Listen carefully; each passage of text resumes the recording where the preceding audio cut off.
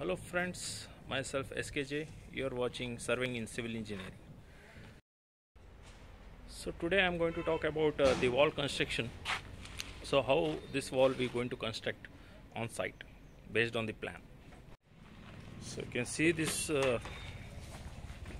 wall, and this is the destroyed wall. Why this destroyed wall is happened here? Because we had the main wall here, main wall at this place, and as per the plan the main wall should be come at this place, okay, at this place, but but as per the plan the beam is not exactly situated at that place, but it is situated at this place. First of all, we have made this 9 inches wall at where exactly beam is located. Above that only we just constructed 9 inches wall. Then later, after seeing the area of the living hall, so the client, they're going to have they decided to have more space, like we just extended over 4 feet. So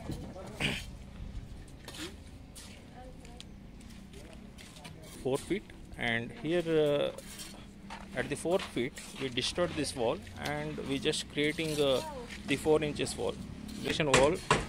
In this slab, what you have to construct a concrete beam. So you can say the concrete beam, or you can say the hidden beam, okay. So whereas that beams are going to take entire load which is coming on this from this 4 inches wall. So like this you have to proceed with the construction of wall construction. So that's it for today's video.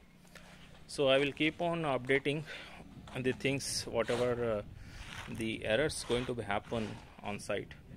So that's it. So see you in the next video. I hope you enjoyed the information whatever I have just provided, and if you are having any doubts regarding, please let me know in the comment box. So see you in the next video, and please do subscribe to my channel. Thank you guys. Bye.